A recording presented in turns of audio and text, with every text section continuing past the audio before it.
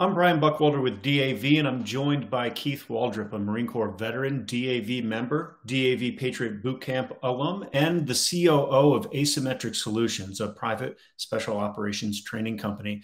We're talking today because, Keith, you've organized the Recon Raider Remembrance Ride coming up on September 9th and 10th to honor the 201 fallen Marines from the reconnaissance and Raider communities. DAV is a co-presenter of this event, partnering with your company, Asymmetric Solutions, the Marine Raider Foundation, and the Reconnaissance Foundation. Keith, thank you for taking the time to talk with me today. Thanks for having me, Brian. Appreciate it. Yeah, so tell me a little bit more just about this event and what we can expect. This event was kind of twofold. It was one, both communities pride themselves on being silent professionals. You know, they pride themselves on the public not being making a bunch of movies and talking about being special operations and all the high speed stuff that they do, you know, behind the scenes. That's ultimately the culture of both of them. You know, quiet professionals. Nobody cares what you're doing. You're asking to be a part of something that nobody's going to know what you're doing. However, the families that ultimately sacrifice whenever one of us doesn't make it back, that's exactly what their culture is as well. They don't say, well, my husband did this, my son did this, my whatever. That they maintain that quiet professionalism as well. Mm-hmm. So this event was a way to kind of an awareness on one front for the population to realize, like, this is a tiny group, subcategory of Marines, approximately 700 and some change of the Raiders, and same goes for the recon community. That are doing a lot of strategic operations to keep everybody safe and do and keep the large scale conflicts at bay for the most part. So a ride like this with a motorcycle representing every single KIA is a huge statement and a physical representation of the sacrifices that have been made by these two tiny communities. When you think about the numbers I just told you, communities that are approximately 700 and some change in each of them, and then you're looking at 200 plus KIA from those small communities. That's a lot of guys that have paid the price.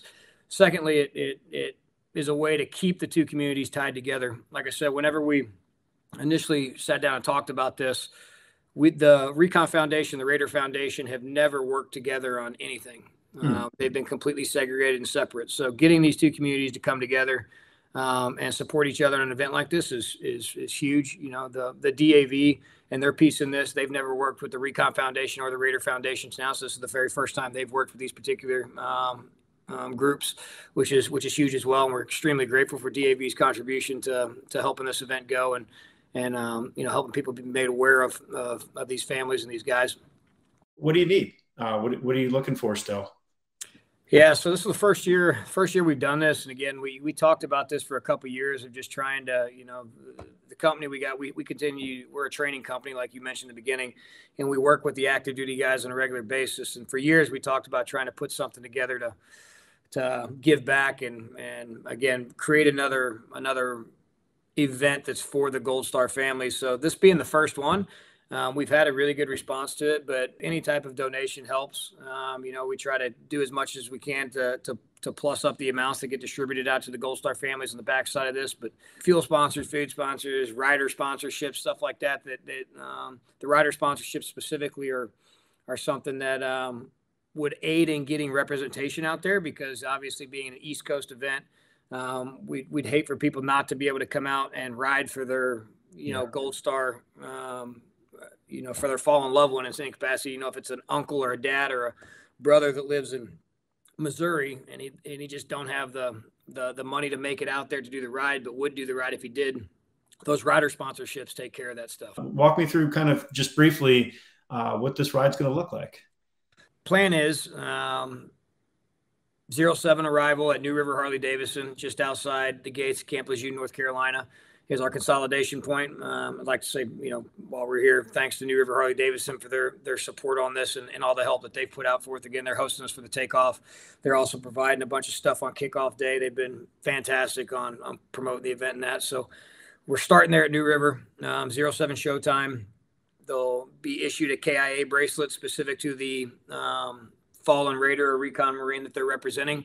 They'll wear that bracelet for the remainder of the ride. They'll receive their R4, shirt and armband that they'll wear that shows that they are one of the registered riders riding for an actual KIA.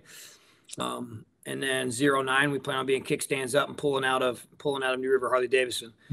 Once we're driving, we're heading through a pretty easy route, pretty straightforward route. We're looking to link up with the Arlington PD no later than 1700. They're going to escort us up and around the cemetery area, around the Iwo Jima monument, representing all the fallen Marines from that time period. They'll escort us back out, and then we'll head back down to the Marine Corps Museum area. Fortunately, on day 2, we're not restrained by having to make a hard timeline to link up with Arlington PD, so it should be a little more laid back.